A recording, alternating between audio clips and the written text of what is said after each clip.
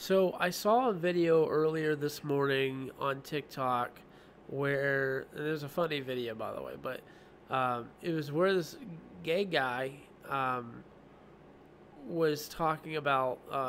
He has this article in the very beginning of the video, but he's talking about how there's people who are actually identifying themselves as trans-abled people, and these are people basically who believe that they are um, disabled, physically disabled, when they clearly are not.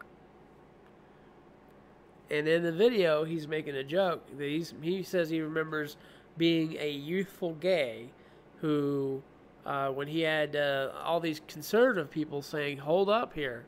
If you open the gates up for gay marriage, you're going to let all these other weirdos in." This is what he said. And he starts laughing and he says, he starts talking to his community.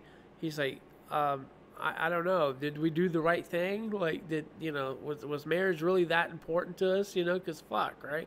Because now you do, in fact, have all these people who are coming in thinking that just because, gay marriage got legalized, that somehow they also should be getting exactly what they want. Like, everybody, no matter how crazy something might be, like, everyone's believing, like, these people are basically believing that they can just have whatever they want. Now, the truth is, most of us, now it doesn't even matter what you think about gay marriage, okay?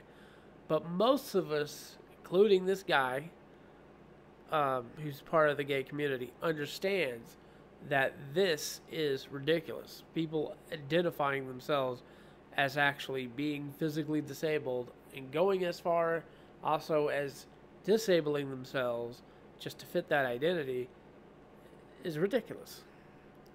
Most of us know this.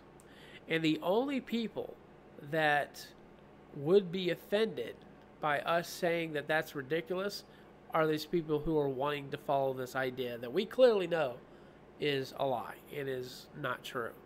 Okay? Now, do you know how many cults that were started in the past where they had this really ridiculous belief system? Like, I think of Jonestown, I think of Heaven's Gate, mainly. I mentioned them before. But where they believed that if they kill themselves with some liquid poison, that they would be beamed up into some UFO spaceship and they would be living amongst aliens, basically. Well, collectively speaking, we all know that's ridiculous and not true. We all know this. But they didn't. So the only people that were going to be offended by us telling the truth would be those people who would believe in this. Not us, because we know that's not true. So I want to know, though, how many people, when you ask this yourself, how many people do you know, including yourself, say that they want an honest person? That they don't like being lied to by people. How many people do you know probably say that? Yet, in order for someone to be honest with you, sometimes they have to point out the inconsistencies, the things that don't add up, the things that are clearly wrong. But who is going to be the only people that are going to be offended by the person pointing out those inconsistencies? Just listen to what I already just said. So why then do we treat people who are clearly telling us the truth?